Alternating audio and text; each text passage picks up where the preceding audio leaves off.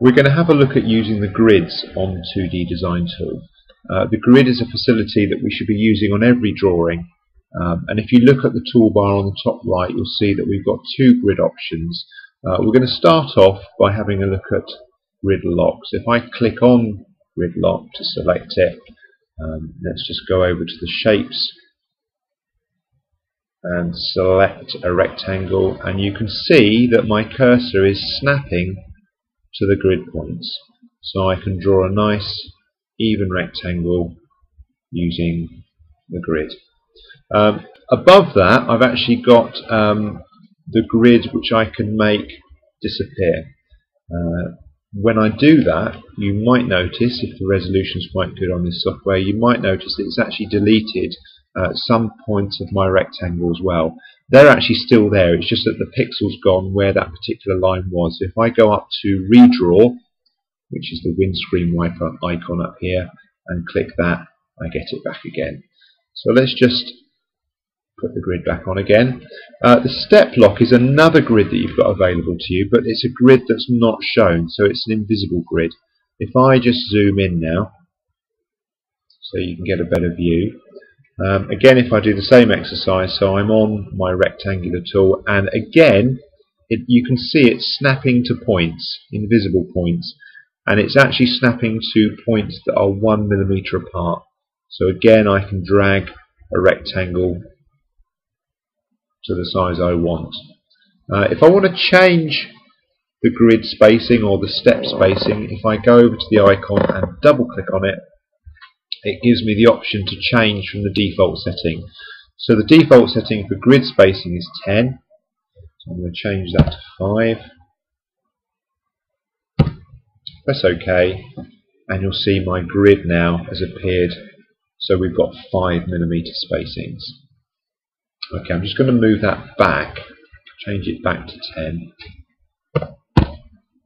like so. Press OK. Right, what I'm going to show you now is how to get your drawing back onto a grid if you accidentally move it off the grid. You should always be working on a grid unless you're doing things like tracing, or there's specific things where you have to come off the grid.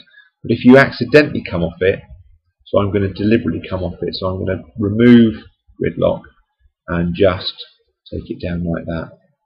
Now you can play around with that and you can try and move it back onto the grid, but you'll never get it absolutely perfect.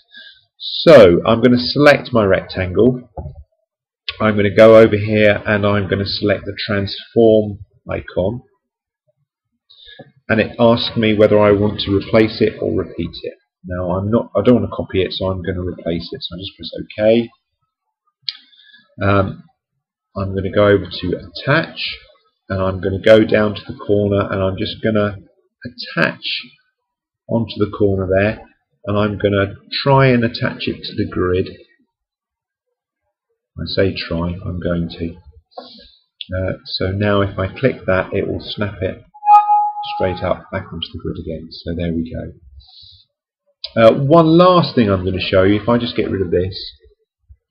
Now 2D Design Tools is predominantly a drawing board 2D software package, but you can, let's just come off the grid lock, you can, if I double click on the grid, you'll actually get an option to change it to isometrics. If I do that, it's OK, pop grid lock back on, I've got a standard isometric grid, and you can just have a play.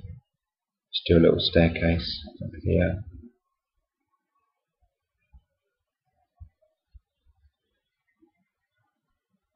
Done that wrong, haven't I?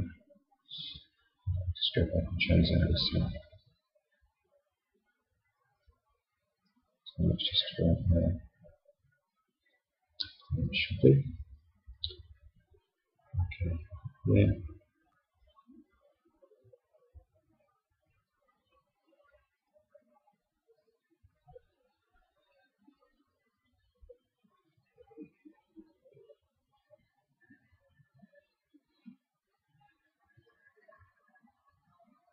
Okay, I'm just going to move the drawing down a bit so you can see it. There we go.